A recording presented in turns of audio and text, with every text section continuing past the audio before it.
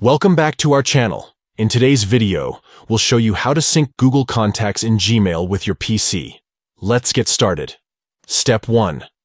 On your PC, open the Settings menu. You can usually find it by clicking on the Start button and selecting Settings.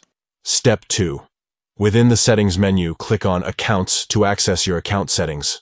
Step 3. Tap on Email and App Accounts to manage your email and application accounts. Step 4. Next, tap on Add an Account to add a new account to your PC. Step 5.